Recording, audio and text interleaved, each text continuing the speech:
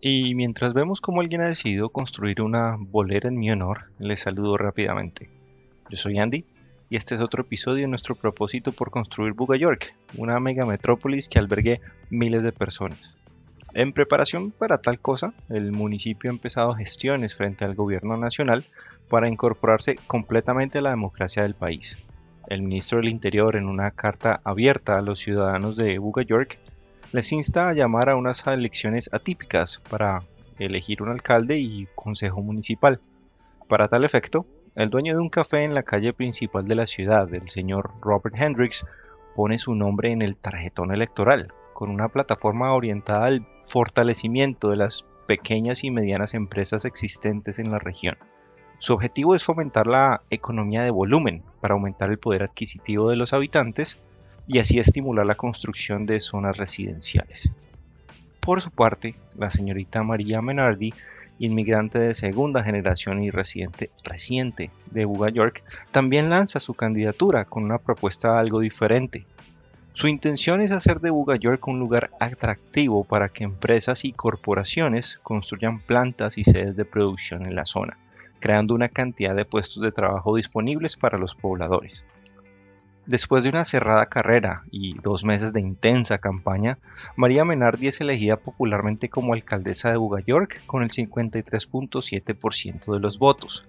Tomando juramento en una ceremonia sobre el puente del río Guadal, se compromete a cumplir sus promesas e impulsar el desarrollo municipal. Junto a los 10 cabildantes elegidos al Consejo de Buga York, se augura un futuro brillante para la creciente población. Sin embargo, las realidades del día a día de un gobierno municipal pronto presentan a la alcaldesa retos importantes que le distraen de la gestión que implica hacerle lobby a las megacorporaciones que pretendía atraer. Un problema mucho más urgente le surge. Buga York tiene una altísima demanda por zonas residenciales para nuevos habitantes. Su nuevo secretario de Vivienda propone un plan poco popular en el Consejo y es el de erigir vivienda de interés social, subsidiada parcialmente por el gobierno nacional, el municipio y capital de los compradores. A través de una gestión diplomática que no se puede desconocer, el plan obtiene el visto bueno del presidente y se gira una partida presupuestal. Hoy es, pues, el emocionante día en que esos fondos se empiezan a ejecutar.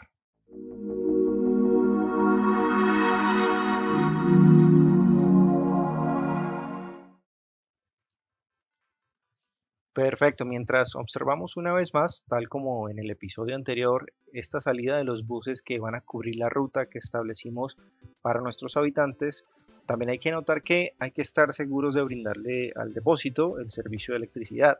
Por eso vamos entonces a zonificar un poco en este espacio industrial y no solo satisfacer algo de la demanda, pero hacer también que haya interconexión con el servicio eléctrico.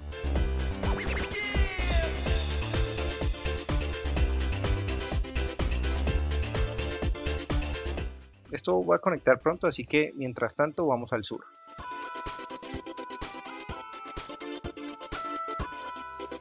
Aquí se ve, abuelo de pájaro, que en términos generales las cosas están funcionando bien. Vemos, por ejemplo, que los camiones hacen sus entregas de productos a los comercios que surgieron en la zona.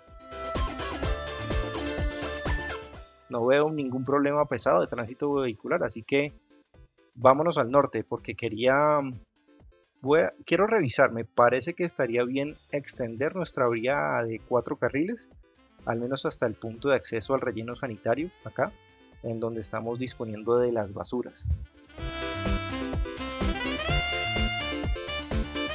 Eso, bien, entonces así garantizamos un tráfico más fluido en la zona.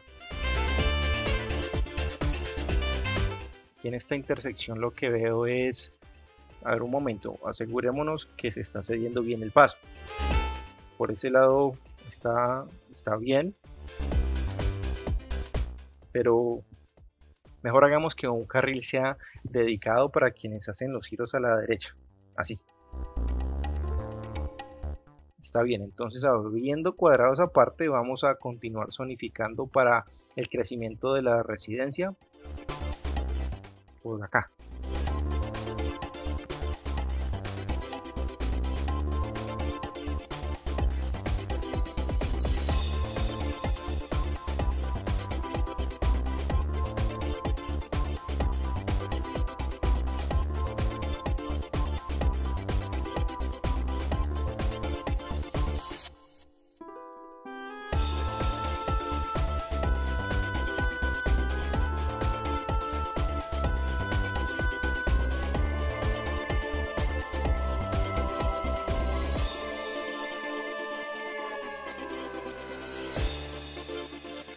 claro, nunca faltan los problemas y ahora resulta que está fallando el servicio de acueducto.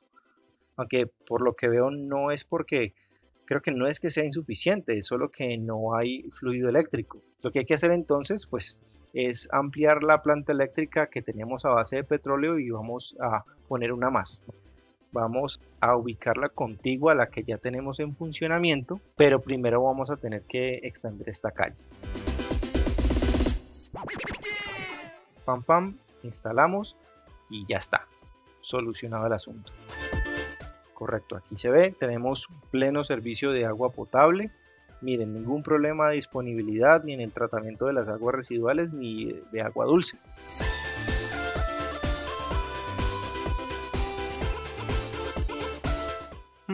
Pero por lo que veo aquí tenemos los primeros muertos.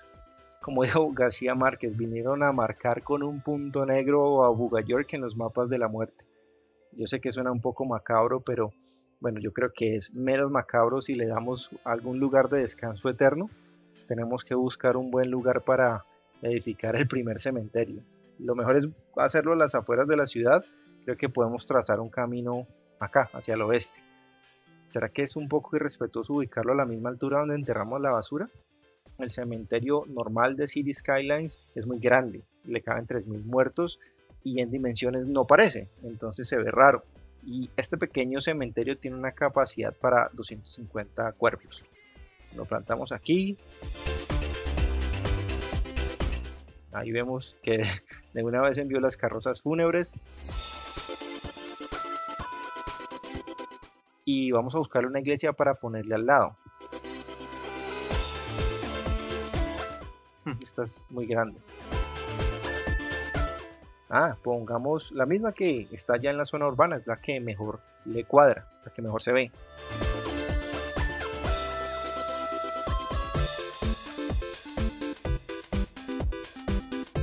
La rodeamos con su muro.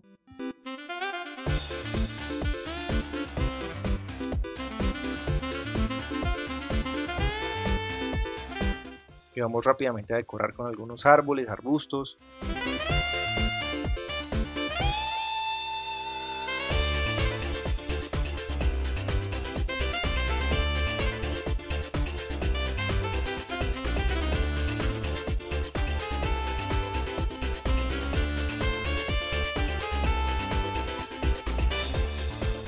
Y por supuesto también hay que conectarla con los servicios básicos, eso no se puede pasar por alto.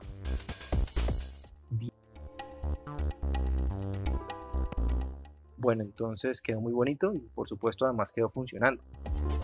Ahora, allá en el sur la demanda residencial pues ha bajado sustancialmente.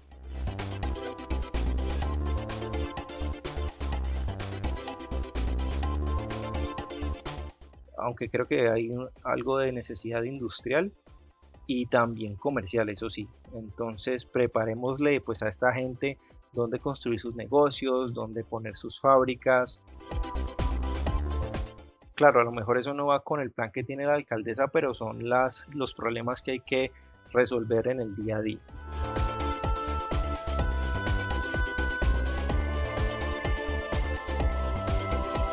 Entonces ubicamos aquí la zona comercial, esperando pues que crezcan pronto estos negocios y no vamos a descuidar, no nos podemos olvidar de que haya una buena decoración. Vamos a poner estos senderos peatonales.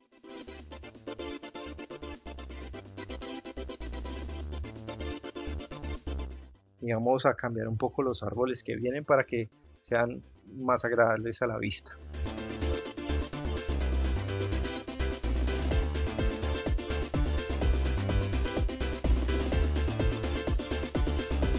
Continuemos dándole los espacios comerciales para fortalecer la economía.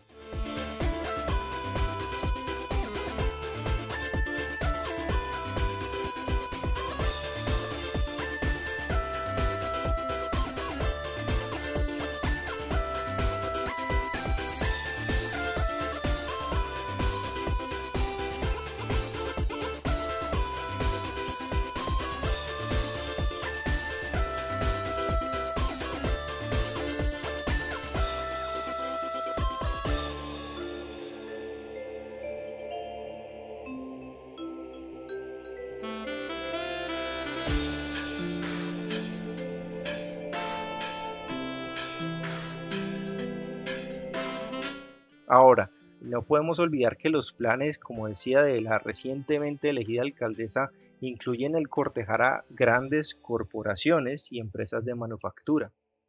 De manera lenta pero segura vamos poniendo las piezas que permitan esa expansión industrial.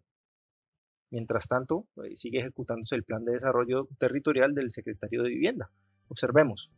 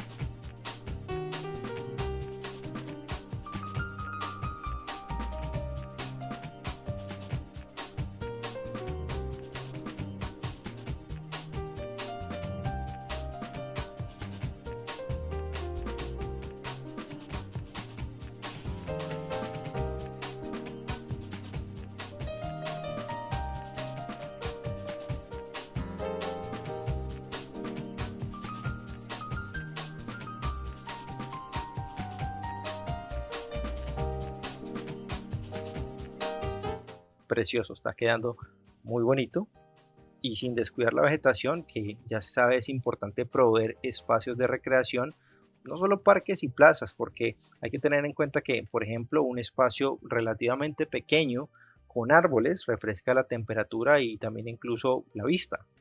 Los ojos nuestros pueden cansarse fácilmente de la monotonía del concreto, el acero, el vidrio, y algo de verde en diversos tonos pues suaviza los sentidos.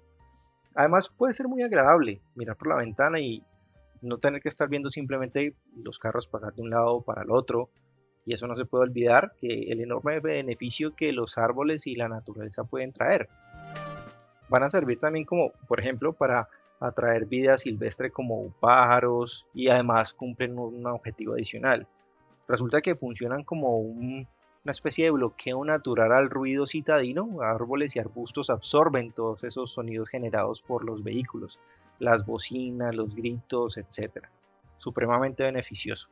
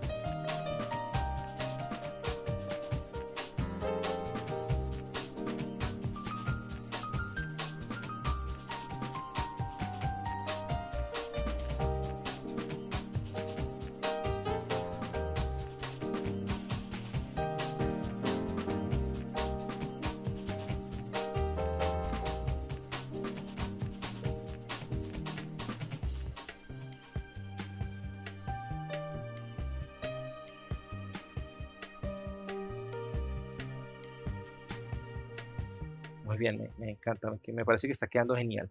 Se nota el progreso, eso es innegable.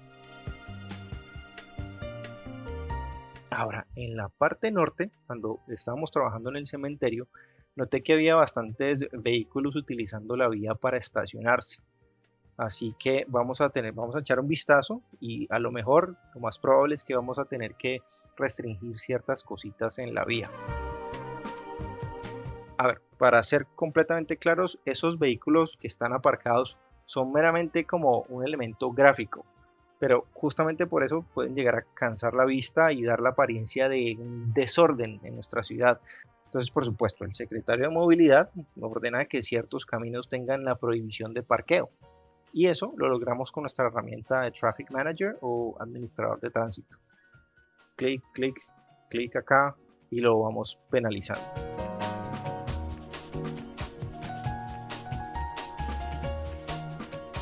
Revisemos entonces cómo está en nuestro porcentaje de tráfico. Aquí podemos ver la parte de las vías que es como verdosa, es porque tiene un tráfico fluido, y cuando se empieza a poner de tono rojo, cuando hay un rojo intenso, es porque tenemos puntos complejos, y eso es obviamente no se puede negar. Tenemos puntos difíciles de nuestro tráfico, pero en general no estamos tan mal. Según lo que veo allí, aún estamos por encima del 75% de fluidez en el tránsito. Lo que sí puedo observar es la demanda residencial no se detiene. Afortunadamente los fondos nos alcanzan para edificar, y además la alcaldesa Menardi ve que se acerca el momento de ese desarrollo empresarial que está deseando. Así que con mucho entusiasmo, mientras ejecutamos un par de proyectos de vivienda más, se empieza a planear y a estudiar cómo va a resultar esa expansión industrial.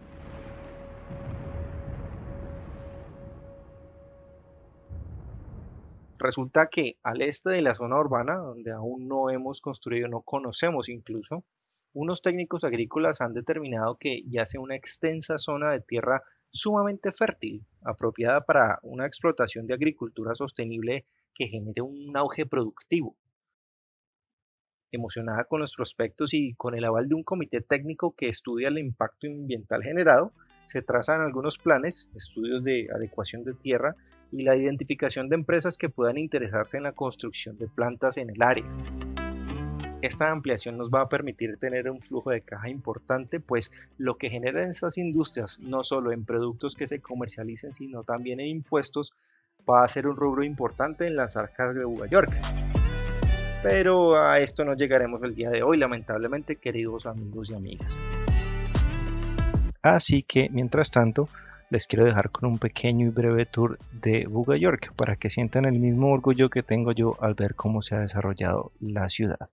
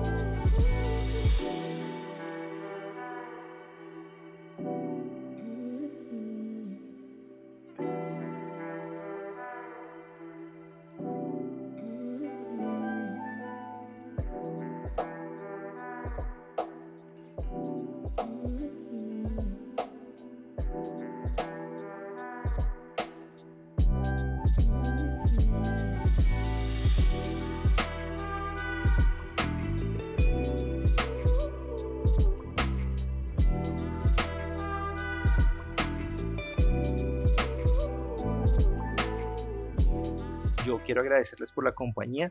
De la misma forma les dedica un saludo la alcaldesa Menardi, y yo les sugiero dejar un comentario y un me gusta más abajo, pues eso apoya no solo el crecimiento de Buga York, sino también del canal. No olviden suscribirse si están viendo el video sin hacerlo. Les agradezco y compártanlo con sus amigos. Nos vemos en la próxima.